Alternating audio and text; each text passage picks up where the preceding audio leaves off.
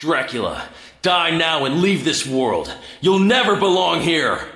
Oh, but this world invited me. Your own kind called me forth with praise and tribute. Tribute?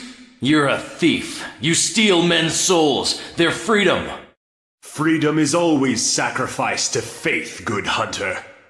Or are you truly here by choice? All I'm here for is you. To hell with your heresy! You're nothing but a blight on mankind. Ha! Mankind! A cesspit of hatred and lies! Fight for them then, and die for their sins!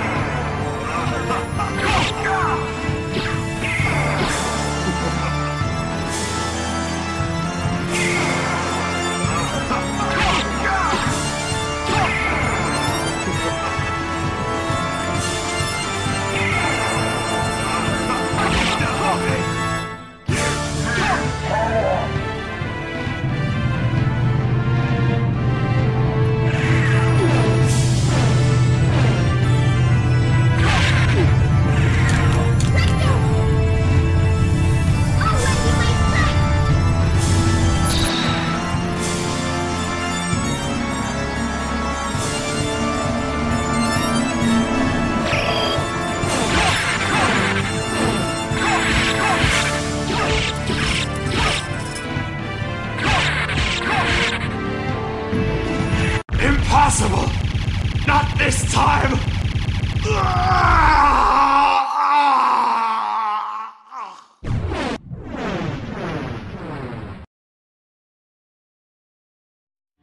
Count Dracula had risen with the aid of the Dark Priest Shaft to menace humanity once again. The legendary vampire hunter, Richter Belmont, stood against him and at last brought him down. However, 4 years later, on a glaring full moon night, Richter mysteriously vanished. Maria Renard set out to find him, but knew not where to begin. It was then that fate intervened. Castlevania, the castle of Dracula, rumored to appear once every century, suddenly materialized from the mist, as if to show her the way. Meanwhile, powerful forces struggled for the soul of a man named Alucard. He who had once fought alongside Trevor Belmont against his own immortal father, Count Dracula himself. To purge the world of his own cursed bloodline, Alucard had submerged his vampiric powers and fallen into what was meant to be eternal slumber. But now, he awakens to the cackles of evil and cries of the innocent. The eternal battle of good and evil has come full circle once more. Dracula's castle beckons for you, and no man can say who will emerge victorious.